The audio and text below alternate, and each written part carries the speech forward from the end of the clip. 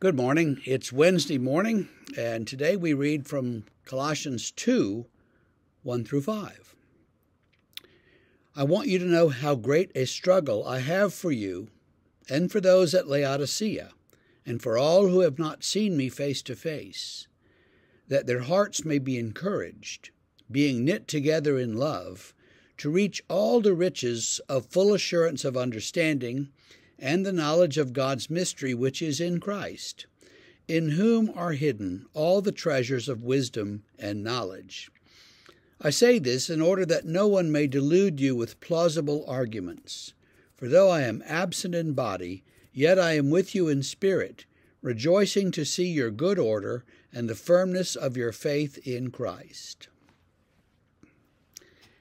Several things jump out at us in this passage. One is kind of simple. Paul mentions Laodicea, and in some book, and it may be at the end of Colossians, I don't remember, but somewhere Paul writes, share this letter with others and read the one I wrote to Laodicea.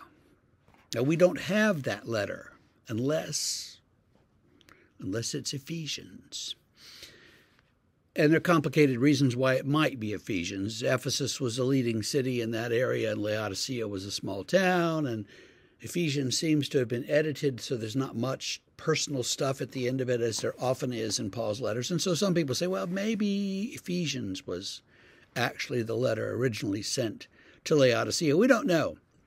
But Paul has all these little churches in his on his list, in his mind. And here he's saying that, I haven't seen you face to face, but I know that you are faithful, and I want you to continue that. And then he says, and it's a very long series of clauses, but he says he wants your hearts to be encouraged, knit together in love, so that you can reach all the riches of full assurance of understanding and the knowledge of the mystery of Christ and all this stuff. To encourage someone is to fill their heart with to strengthen.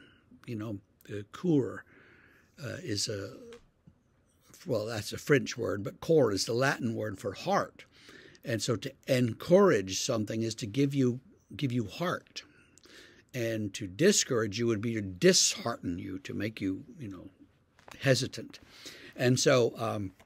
He wants to fill their hearts, and hearts can be encouraged and knit together in love, which is really what the church is about, and then can reach all the riches of full assurance of understanding, so we can learn all that there is to learn about God, and know how this mystery of Christ works. And know what that mystery is, and in Christ is in whom all the treasures of wisdom and knowledge. So there we will find all that we need to know about God and about our salvation by looking at Jesus. And he says this in order that no one can say, well, Paul's never been here, he's not really on your side. You need to follow me instead of Paul. He says, I don't want anyone to delude you. I'm absent in body, but I'm with you in spirit, and I rejoice to see, and he says something interesting here, he rejoices to see their good order and the firmness of their faith. There are churches in our time that don't have good order. Some of that is built into the church, and some of it's not. And let me give you a couple of examples briefly. Congregational style churches where the congregation as a whole votes on every issue that comes up, they tend not to have great order, and they fly apart whenever the pastor gets mad at the other pastor or something. Or churches that are run by a bishop far away and very high up and who doesn't care much about the local church. Showing my prejudices here for the Presbyterian system, which has got all the worst features of both. But he's amazed, and he appreciates their order, their good order, and the firmness of their faith. So he knows that they're in good shape and that they're organized well and working together well. which is about all you can hope for any congregation, and certainly hope that's true of yours. So wherever you are, have a great Wednesday, and we will see you tomorrow morning for more of Colossians.